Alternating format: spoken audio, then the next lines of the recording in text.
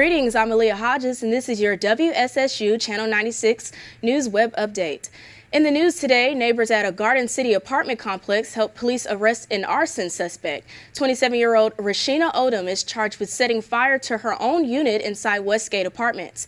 Garden City police had actually taken Odom off their suspect list, but neighbors offered new information that said she was the one who set the blaze, which destroyed her apartment and forced several others from their homes.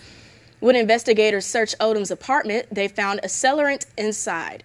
Odom is one of more than 30 tenants getting evicted after a manager was arrested for letting people live there without going through proper background checks. In addition to the physical evidence, police say she made several statements to neighbors about wanting to, quote, blow the place up. She is charged with first-degree arson. Investigators say Odom may not have acted alone, and they expect to make more arrests. No charges have been filed in the violent incident Thursday. In a normal, peaceful Savannah neighborhood, police say 39-year-old Joseph Bradley Baden opened his front door and opened fire when he found a man standing there with a shotgun. Metro police were called to the Colonial Village at Godley Lake Apartments just before 3 Thursday afternoon. That's off Benton Boulevard near Pooler. Police say 25-year-old Rufus Harris was found lying in a breezeway on the second floor with at least one gunshot wound. He died at the hospital. Anyone with information about this case is asked to call Crime Stoppers at 912-234-2020. The Marine accused of stealing a Port Royal fire truck and taking it on a deadly ride, all while naked, will stay in the Beaufort County Jail. Calvin Hunt entered the Beaufort County courtroom in a wheelchair, wearing a bulletproof vest and anti-suicide gown. It was over in just a few minutes when Hunt, who is charged with murder, waived his right to a bond hearing. He's still recovering from injuries of an alleged joyride in a stolen fire truck that killed pedestrian Justin Miller. Newt Gingrich says a vote for him for president is a vote to lower the price of gas. Gingrich made a campaign stop in Savannah Friday, saying if elected, he can get gas down to $2.50 a gallon. He claims more supply of natural gas into the market, something supported by President Obama, proves more drilling of oil would be a good thing, too. A 5-day march kicked off in Alabama Sunday to commemorate the historic 1965 Selma to Montgomery voting rights marches. The march was led by Reverend Al Sharpton and began at Edmund Pettus Bridge in Selma. It will end with a rally at the Alabama State Capitol building in Montgomery on Friday. About 3,000 participants joined in support of voting rights.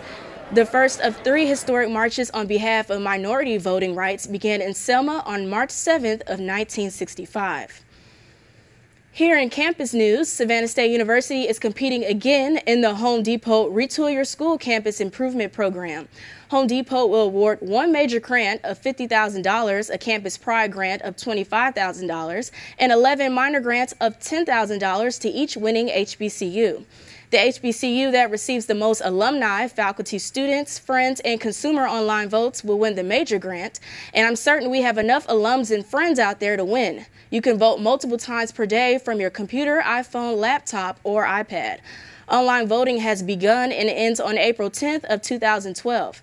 Just go to www.retoolyourschool.com/vote-now.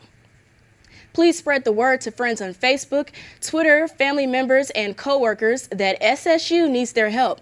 We will be competing with 62 other HBCUs. In sports, the Savannah State University men and women's basketball teams are playing for the first time in the Mid-Eastern Athletic Conference in Winston-Salem, North Carolina.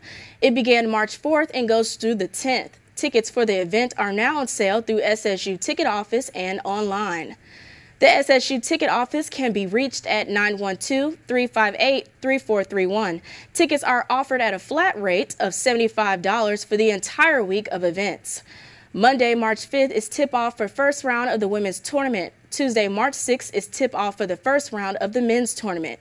The event wraps up Saturday, March 10th with the men's championship airing on ESPN2 at 1 p.m. and the women's championship on ESPNU at 4 p.m. A big honor today for Savannah State's men's basketball coach, Horace Broadnax. He's been named Coach of the Year by the Mid-Eastern Athletic Conference in its first year of MEAC competition. Broadnax led the Tigers to the conference regular season title with a 14-2 conference record, 21-10 overall. This has been your WSSU Channel 96 News Web Update. I'm Aaliyah Hodges, and have a great day.